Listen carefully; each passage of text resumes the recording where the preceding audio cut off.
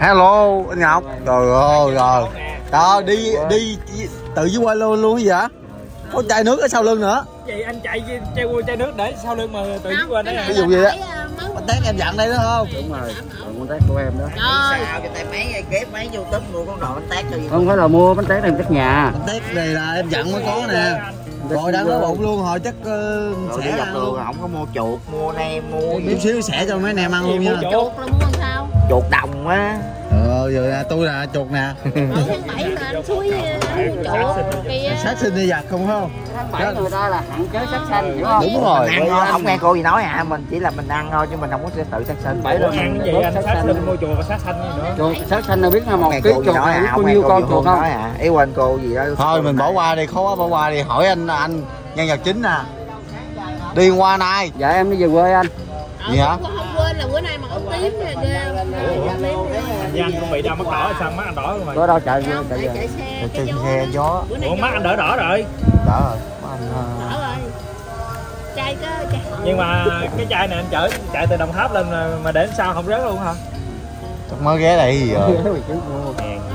Dạ. Rồi mấy năm chờ mới về quê cảm giác mình sao anh Ngọc? Mấy năm hả? Về quê mấy bà cô với bà chị nói tem áo tím của con tốt đẹp. Bà biết tem áo tím nữa hả? Biết mà, lấy tiền dưới quê luôn mà.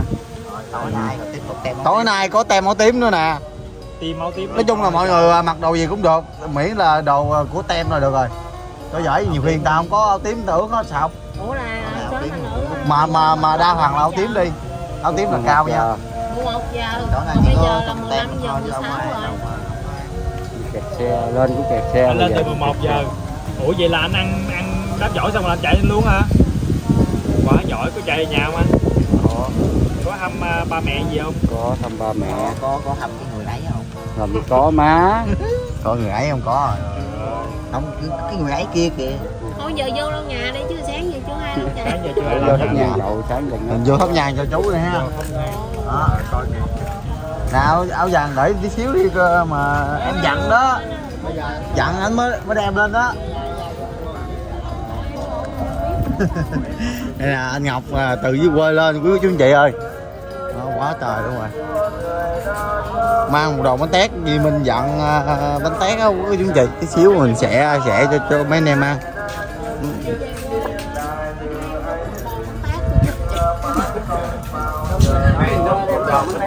Mà đồ bánh tét này ý nghĩa lắm tại vì của nhà anh. Của nhà. Nhà anh gói luôn. Không, nhà gói thì cũng không cảm tại vì đám giỗ người ta phải phân chia cho bà con cô bác ở trong nhà. Rồi khi mời nữa mời chút xíu anh sẽ anh mời cho mấy anh em dùng thử. Ở dưới quê á là đi quà hay đi tiền anh? Có người mua đường có, một ngọt có. Đường bột ngọt, nước mắm. Vậy là đi quà. Ở trên đây mình là đa số đám giỗ là đi. Nấu này em cầm cho. Để đó rồi. Rồi về có một toàn tỷ. Sao mà tóc nhiều màu nữa. Màu nào cũng có. Màu nào cũng có luôn. Đúng mà làm cái khánh. Thôi bây giờ mình xin kết thúc cái này nhé.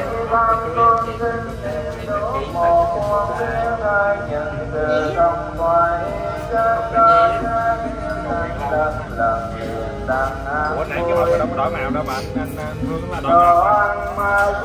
Đâu đổi màu gì đâu. Nãy là anh Phương anh là cái bông đổi màu.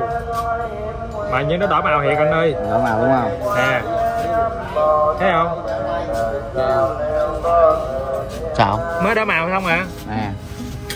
Ồ, đẹp dữ ha. Nè nó đổi màu nè. Điện thoại anh đẹp dữ ta. Ủa sao của em cũng màu đẹp dữ hả? Ồ đổi màu kìa. Màu xanh nè. Ủa sao vô đây đổi màu ta? Nè, kìa đổi màu kìa. Cái điện thoại em đổi nào mà? Điện thoại đổi màu đâu anh quay coi, em quay vô điện thoại anh. Không, này xài app. Nè, bây giờ đổi màu rồi, đúng rồi. Thằng Chi anh dùng app bây giờ đổi màu đúng rồi. Rồi.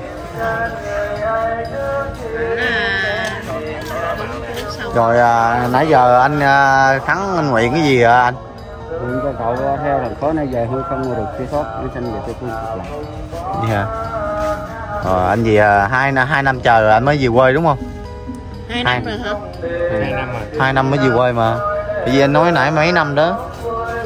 Rồi cứ về nhà Có khóc không? Gì đâu mà khóc. Mới về chiều hôm qua, buổi chiều nay lên lại với quý anh chị. Đâu anh quay mặt qua đây. Hôm qua mấy giờ anh về anh nào? Qua anh tính về chứ mà nữa muốn về nữa mới không thôi. Rồi sao cuối cùng quyết định đi về?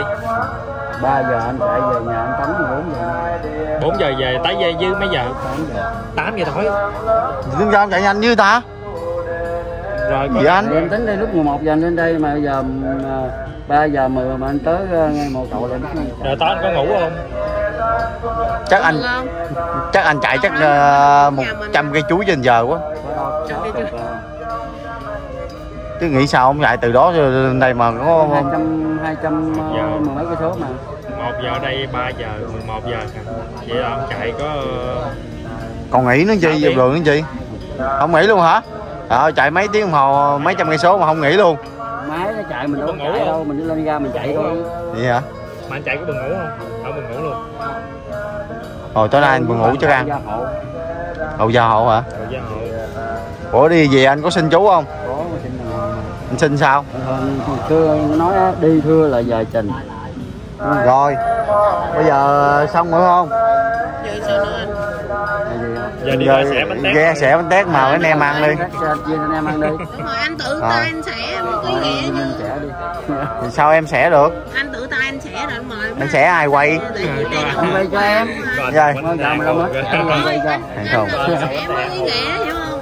Anh đem lên. Hẹn thùng mà em không nói, em còn bẻ lắm anh ơi.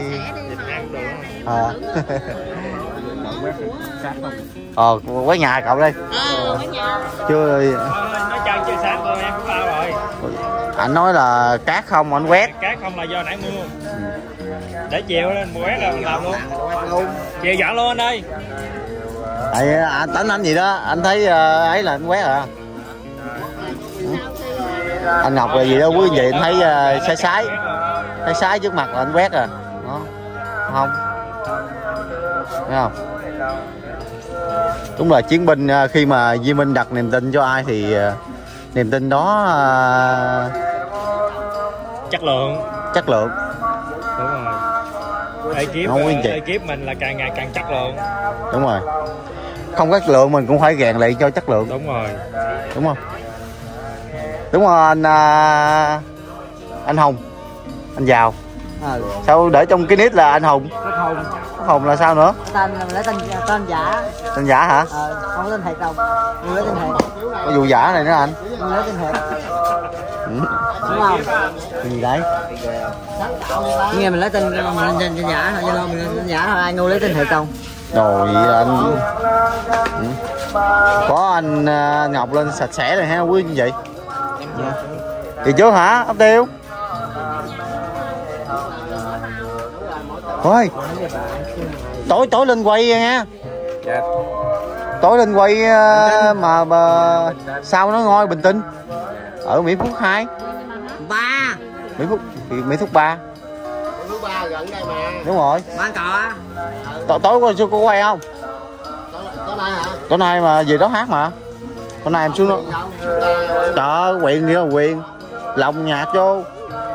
Em đâu có bị quyền đâu, bữa đó em quay đây có bị đâu. Mấy kia nó đỏ tiền mấy thằng. Đỏ mà em không có đỏ. Chắc là cậu độ á. Em quay bữa đó ở đây 5 bài hay gì đó là không có bị con nào hết á. Ê nó đẩy nó đưa xuống á.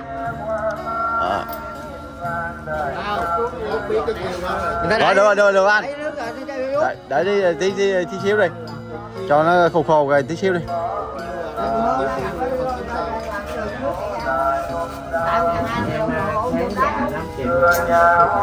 Quý chú gì à? Về sớm á, chạy rồi chút chị Nhi tối có lại quay sao nó ngồi không? Ở Mỹ Phước. Ba nghệ sĩ Bình Tinh gì đó hát á. Để là quay khỏe đi ha. Quý chú anh chị ơi, tối nay là mình sẽ trực tiếp ở đó cho bà con cô bác xem ha.